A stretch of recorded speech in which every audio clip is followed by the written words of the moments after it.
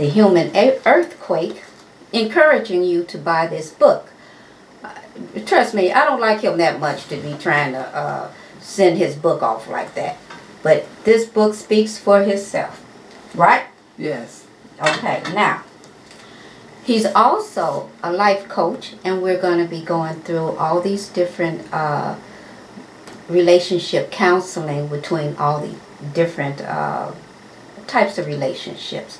So I'm going to ask him a question, and we're going to wrap it up, and after the answer, we're going to say goodbye. It has been wonderful, but I know I got to let you go. So the question is, how do you relate to a teenager that is hard? You know, people have their children and they can't talk to their children. I know you've been one of those before, and sometimes the parents cannot talk to them or get through to them. They want to get sassy all the time. How do you talk to these type of people? Because you know that, like that song says, tomorrow's their future. You know, so what do we do?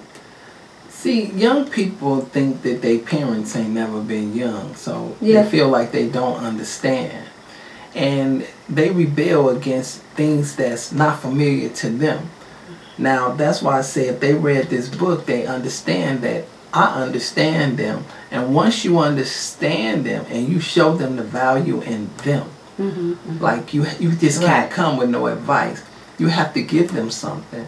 When you come to somebody, you have to make sure you bring them something, because they make them more receptive to you. And they should practice what they preach too, as well. So once they become, receptive to you, then you're able to talk to them. They're able to listen. They're able to admire you because they see you are like them.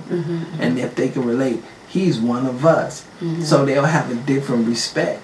And once they have a different respect for you, then you can influence them to have a different respect for themselves. And once they value themselves, then they definitely going to value others. You heard it.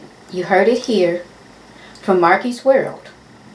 And I am Markie Shinn, and I'm getting ready to sign out with the Human Earthquake.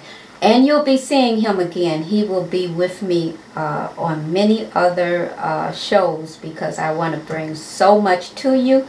And this one right here is going to help me do it. Isn't that right? That's right. And don't forget, buy this book, because you really need to. Bye-bye.